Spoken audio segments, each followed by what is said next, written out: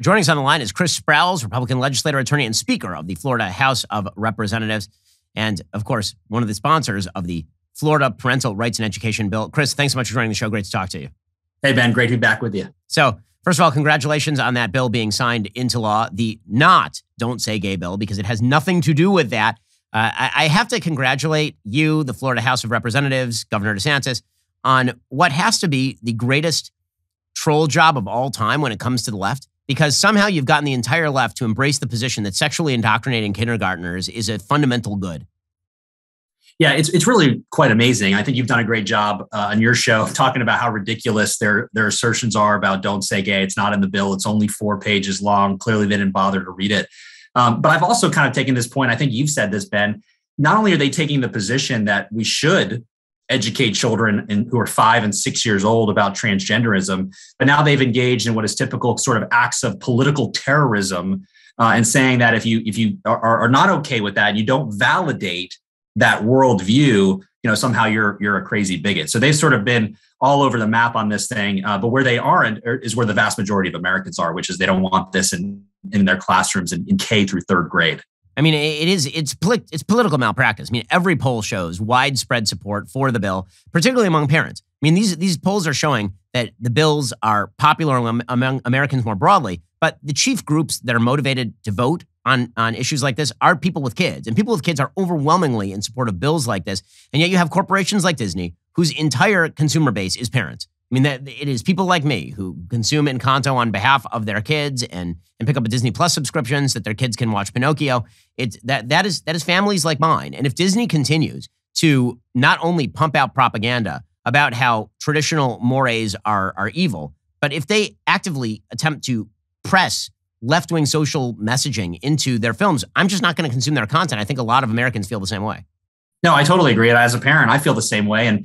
But just look here's a global company like Disney, who's really brought to their knees by a group of advocates who are purporting something is in the bill that's not in the bill. And again, we go back to what they're saying to Disney is, if you don't publicly validate our worldview, no matter how ridiculous, even if it includes, indoctrinating children in 1st grade about transgenderism, then we're going to cancel you. And immediately Disney reacts. They put out just a totally ridiculous statement yesterday as they're twisting themselves into a pretzel to try to talk about this bill in a way that doesn't make sense at all. And to your point about polls, the Daily Wire did a great poll on this issue. There was another poll that came out the other day for Democrat primary voters and said that a majority of Democrat primary voters, said that you shouldn't be teaching these topics in K through 3rd grade. And listen, if you're the left and you're losing Democrat primary voters, not only are you not on the mainstream, you're just a radical.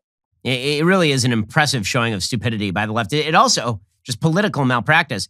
When you somehow are trying to label Republicans plutocrats, but at the same time, it's Disney that is now at war with parents, and you're on the side of Disney, it's very difficult to make the case that you are not the plutocrats. Oh, absolutely. There's no question about that. What I think has been great, though, to your point, is that parents have never been more engaged than they are right now at this time, I think, in our country's history on their children's education. And they are reacting with vitriol when somebody says, hey, you shouldn't be in charge. It should be the bureaucrats, or it should be corporate entities like Disney who decide what's good and appropriate content for your kids. The vast majority of Americans know exactly what is appropriate for their kids because, as you know, Ben, being a parent, we do that 1,000 times a day as parents. We curate what they're watching on TV, what they're listening to, the way we talk around them. The idea that we're not going to do that when we drop them off for school during the 7-hour day is totally ridiculous. And no matter what Disney or the left say, we're going to push back on it. And I think we've seen parents react in a very strong and positive way. Now, Chris, we're speaking with Chris Sprowls. He's the Speaker of the Florida House of Representatives.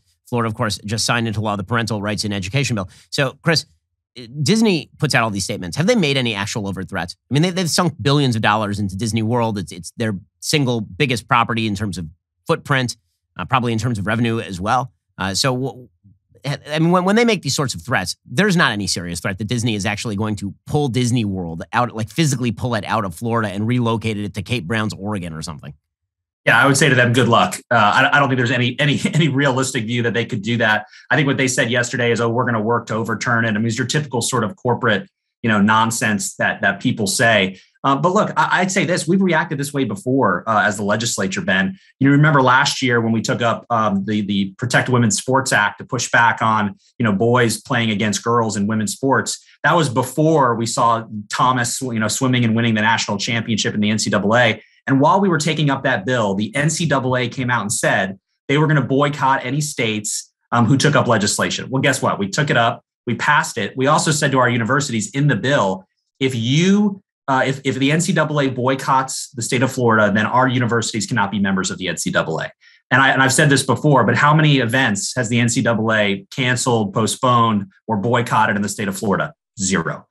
It's a false threat. And I think once you punch the bully in the face, they stop making threats. Yeah, Chris, I mean, this is one of the things I think that is so telling is for the left, the media, they keep saying over and over that, this is Florida is apparently some sort of dystopian authoritarian hellscape.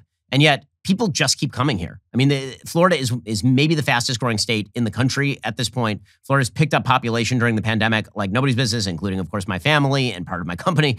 And, Florida is, for all the talk about how Ron DeSantis is doing things that are wildly off the beaten track, and how dare he, in every poll against Democrats, he moved from a governor who's elected by about 30,000 votes over Andrew Gillum to a governor who's going to win re-election by an extraordinarily large margin.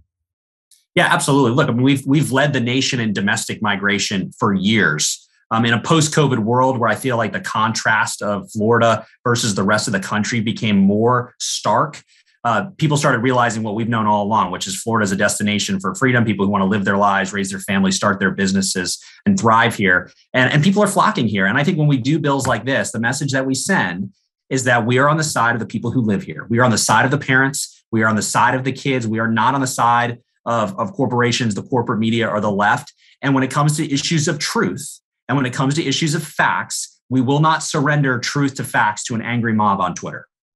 Well, that is Chris Sprowls. He is the Speaker of the Florida House of Representatives. Again, congratulations on the passage of the Parental Rights and Education Bill, and thanks for standing up for parents in this state. Thanks, Ben. Appreciate it.